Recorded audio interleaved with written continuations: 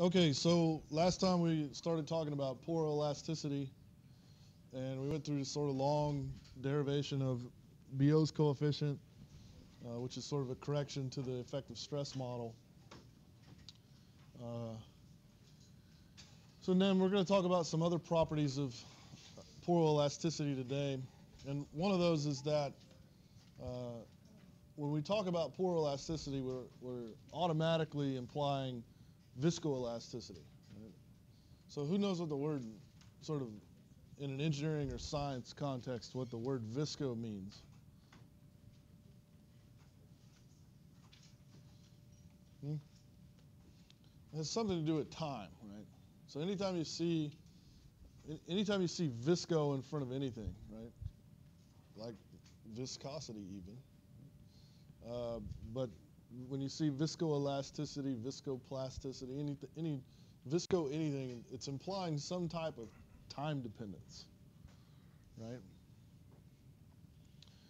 So in this case, we're talking about primarily the time dependence of loading, right? So the material's response is going to be dependent upon how fast you load it. Right?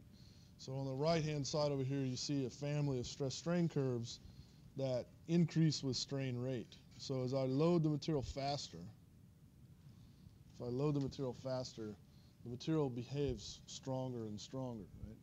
And we're talking about, in a poroelastic setting, this has to do with the fact that our material has fluid in it, and that fluid can diffuse depending on the permeability of the material and the viscosity of the fluid and other things, right? The fluid can diffuse at different rates, right? So if you go back to my sort of sponge example, right? If we have a wet sponge and it's filled with water and I sort of squeeze it fast,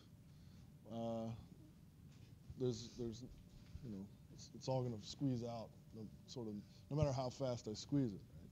But if you put a very, very viscous fluid in there, and then I squeeze it out, well, in the sort of time it takes me to squeeze the sponge, that fluid may not have time to leave the pore space, and therefore, when I squeeze the sponge, it's going to feel much stiffer.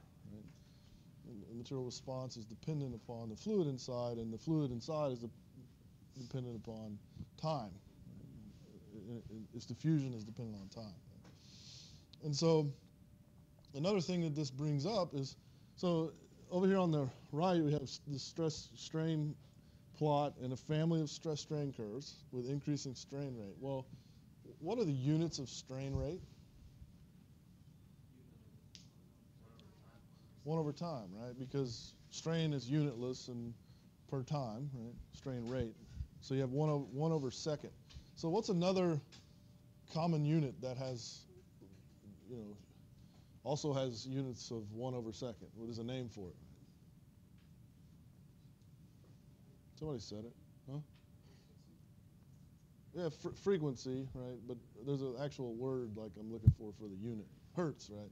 Yeah. So hertz is the unit, and typically when we're talking about hertz, we're talking about frequency, the frequency of loading, right?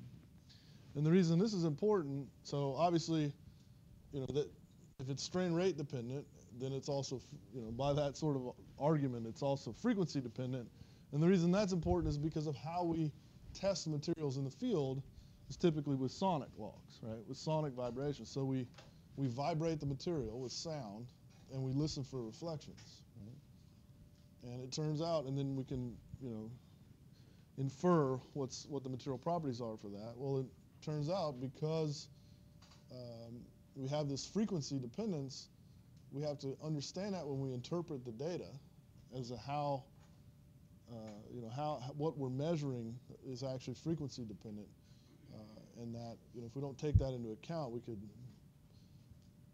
get wrong modulus values or misunderstood modulus values of, material property values for the strength of the rock. And remember, the whole reason we're doing any of this and trying to understand any of it is because ultimately we want to take these material properties and put them into physical models and make predictions about the strength of the rock, other things, so that we can know when the rock will fail and,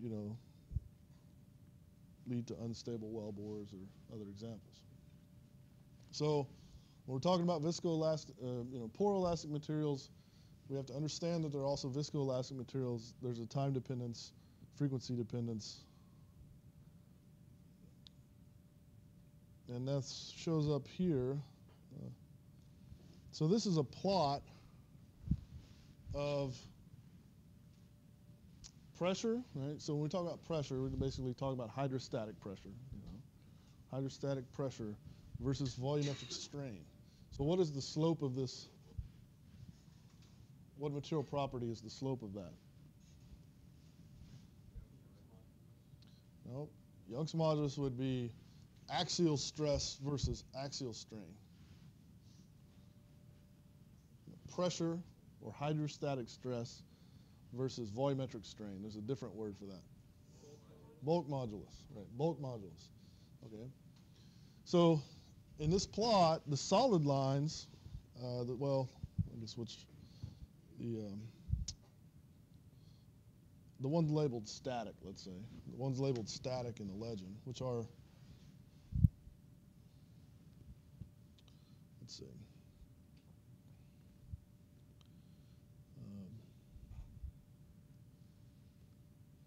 What happened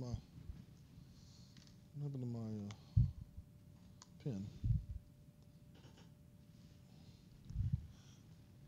So, yeah. So we're talking about this line here. So that was done. Well, both of the measurements were in fact done in the laboratory. Okay. So this is a standard hydrostatic compression test, or so you're basically squeezing on all sides of the sample and then measuring the volumetric strain.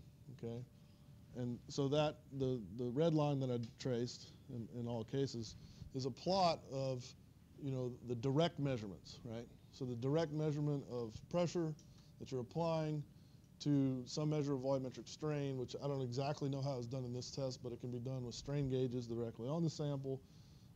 It can be done optically with laser interferometry. It can be, there's several ways that you can measure the volumetric strain. You can also just sort of compute the volume, right? You can measure the volume of the sample and with respect to its reference volume. So anyway, so the sort of red lines that I traced were done in a way that it's a direct measurement, right? And those are the modulus values you get. Now what you also see is you have load-unload cycles. So this is loading and this is an unload, okay? So in the loading, you see this sort of stiffening effect, and that is the viscoelastic response because as you're squeezing it and the fluid is trying to diffuse away. And so the more you load it and the faster time you squeeze it, well then the material gets stiffer and stiffer because the fluid's not sort of moving out of the way fast enough. In these unload cycles that you see right here, so in these unload cycles, now in that case, that's a representative measure of the bulk modulus of the solid skeleton because now you've unloaded the sample and the pore pressure is at that time is it's sort of in equilibrium, and so this is the actual bulk modulus for the solid skeleton that would go into that BO coefficient. Right? So that's in this unload cycle. Right? So these tests are done very, very slowly. I mean, you guys know when you use your test frame in your lab, right? Just to watch the test happen, it's kind of like watching paint dry, right? It's very, very slow loading. And so these tests are carried out over 20 or 30 minutes, maybe, very slow. So like, if you sat there and just watched it with your eye, you wouldn't even see the thing being loaded. It's loaded so slowly. However, these other lines, which I'll draw in a different color, or trace over in a different color,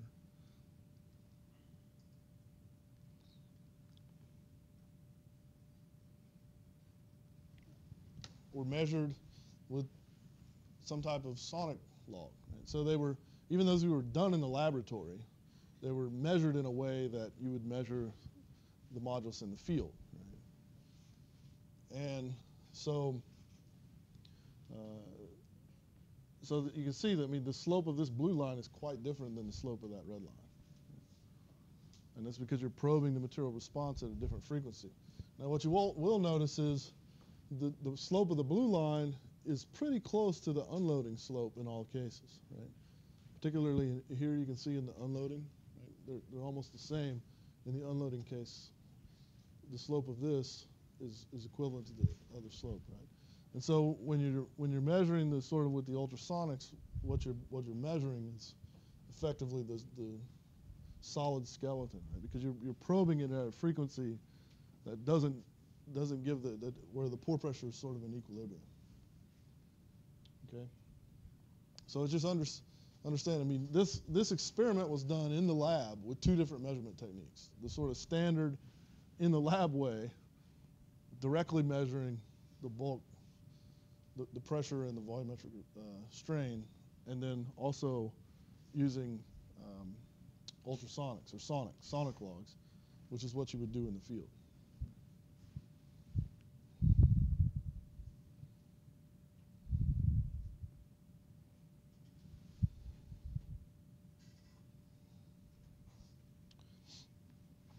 So, you know, again, even on the sonic scale, what's up? So in the lab, when we applied axial stress,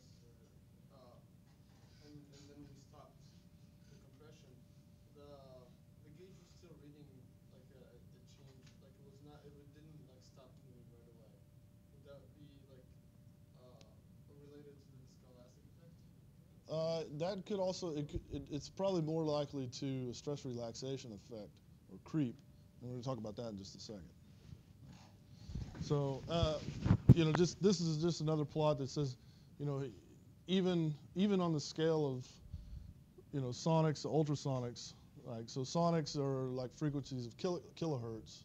This is what we use in the field, whereas ultrasonics are megahertz.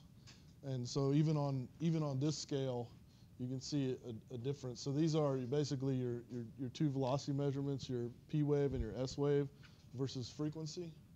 And so, you know, even from the ultrasonic scale from the sonic to the ultrasonic, then there's a difference in the material response for poroelastic rocks. So it's just another example of that. And so this is, you know, Zobek calls squirt theory or SQRT theory. I don't know that I've ever heard that anywhere else in mechanics literature. But if you wanted to read more about this in the book, it's under the section titles, the squirt theory. And, you know, the theory basically is the sort of equations that describe the transition from the drained to the undrained limit for the poroelastic equation, for poroelasticity theory. So we're not going to talk about that. I don't think that the equations themselves are that useful or necessary. But I think the description of drained and undrained is pretty common in mechanics literature. And the response of the materials at the either end of those two limits, I think it's intuitive enough that we should talk about it. Okay. So we'll start, even though I'll talk about them in the opposite order that they're listed there. So in the undrained limit, right? In the undrained limit, this is, you know, so if you were to solve the actual equations of poroelasticity, there are a couple equations. Mechanics, right, the conservation of momentum equation with the effect of stress, which has pressure in it. And then there's also a pressure diffusion equation, a diffusivity equation, right? And so those equations are coupled to one another. When the undrained limit, this is the limit in which the pore pressure affects the mechanical response, but the mechanical response does not affect the pore pressure, okay? And so the idea here, this is going back to my sponge example. This is my sponge when I have an impermeable membrane around it, the outside. Right? So the pressure, you know, whatever pore pressure the fluid is in there is, you know, if I squeeze the sponge, no fluid is going to diffuse out of it. Right? And so the pore pressure is going to have an effect on the mechanical response. It's going to be hard to squeeze that sponge, right? Because you know, I'm going to have to compress the fluid in it to squeeze it, right? So you know, obviously if you have very impermeable media like shales, right? This is close to the undrained limit, right? Because the fluid doesn't diffuse. Diffusion is a very slow process, right? Keep in mind, diffusion is the process that governs like heat conduction. So it's very slow. Like, if we came into this room and it was 40 degrees and all we had was like an old radiator heater, so it's a little different than we have central air because it's blown in, so you have a convective diffusion process. But like if all I had was a radiator heater, like you see in old buildings, over there in the corner of the room, and we walked in here and it was 40 degrees and I turned it on, it would take several hours to get the room up to 72 degrees, right? Because that process is diffusion, so it's a very slow process. Right? So that fluid flow in a porous media is that same process, very slow, right? So in something like a shale, it's very low permeability. The rates at which we load it in drilling, in hydraulic fracturing, and other things tend to happen at a rate that's faster than the fluid diffuses away, right? And so this is very close to the undrained limit. Okay? So then the opposite of that is the drain limit, and this is in a very, very highly permeable media where the fluid diffusion. So now this is back to my sponge, my very, very porous sponge. That when I squeeze it with very little resistance, the fluid will diffuse out of it. So that's the drain limit, right? And so, again, the physical setting, slow loading on very permeable media, right? So if I squeeze my sponge very slowly, then the fluid will diffuse out of it sort of with very little resistance very fast, right? The mechanical response of the sponge itself in terms of how much force it takes to compress the sponge. If I do it very, very slowly and the sponge is very permeable, it won't change very much due to the fact that the fluid is there. So it's just going to diffuse out relatively quickly. So those are the two sort of scenarios, the drained and the undrained limit. Okay. Again, yeah, I think that's all I need to say.